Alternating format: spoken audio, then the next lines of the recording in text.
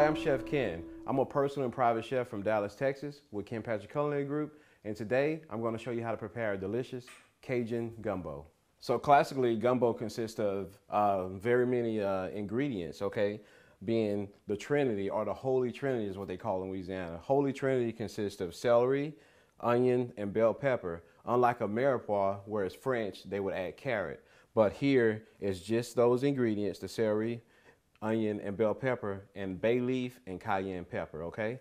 So basically, once all these things are chopped, this is what it looks like. You have diced celery, diced onion, diced bell pepper, okay? That is a classic traditional start of any Louisiana or Creole Cajun stew or soup, okay?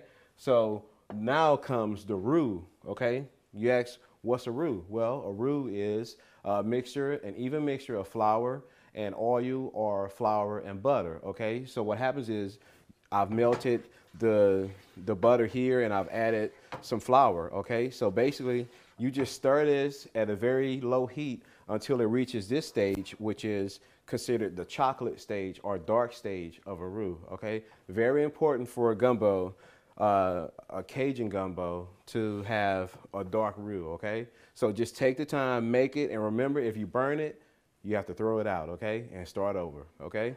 So what I have here is a gumbo which I've started. So basically we started with the roux, we added the Trinity, okay, then we added some smoked andouille sausage to that, and then we added some chopped okra.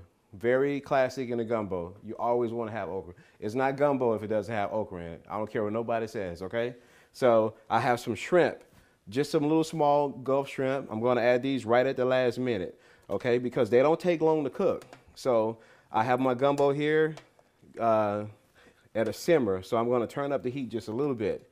Okay, now I have some just some claw crab meat.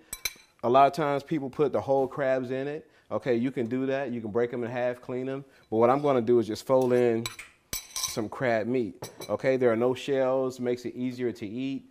A little more refined, okay?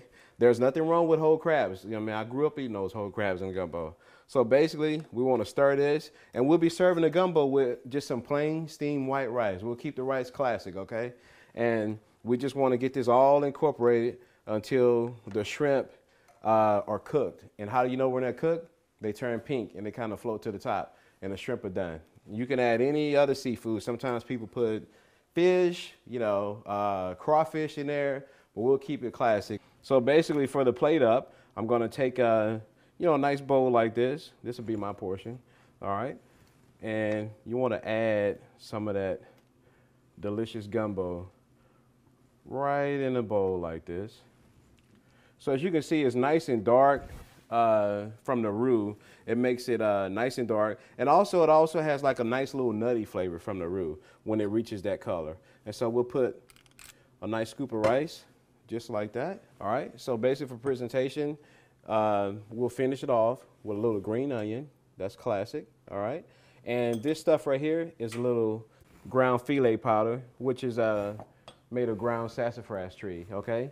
And there you have it, folks, a little Cajun Creole gumbo with a little steamed rice, a little green onion, and a little sassafras powder. My name is Ken Patrick with Ken Patrick Culinary Group, and you just watched me prepare a delicious Cajun Louisiana gumbo.